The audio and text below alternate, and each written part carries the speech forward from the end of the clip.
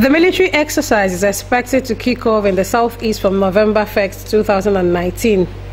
The free medical outreach is part of activities marking the flag off of the exercise codenamed Atilogu Udo, aimed at protecting Nigerians in the southeast region from kidnappers, armed robbers and other criminal elements that terrorize the area during Utah.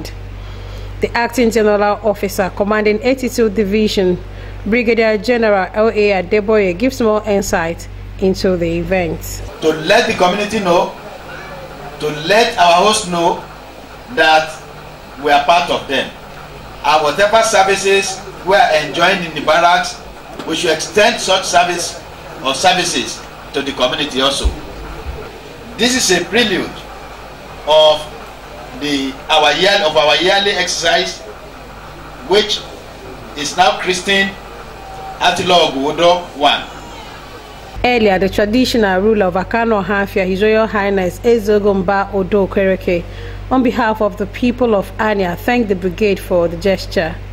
He says the medical outreach, which covers eye, dental and general medicine, will make great impact in the lives of his people. My message is cooperation. My message is understanding. That way, the thing will work as it should be. There will be no face-off. Ezogo further called on the people of Akano and Ania in general to be law-abiding and avoid any form of clash with the soldiers during the exercise at Atilogu Udo 1. Laura Okafor, MCL News.